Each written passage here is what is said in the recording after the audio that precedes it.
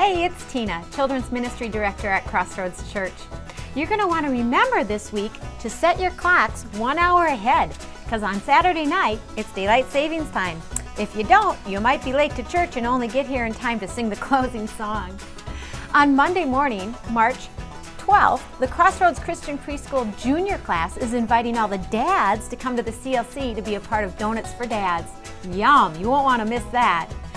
The enrollment period for preschool is open right now. So won't you please recommend our school to any families that you know who have 2.5 to 4-year-old children? It's such a fabulous place to send your kids.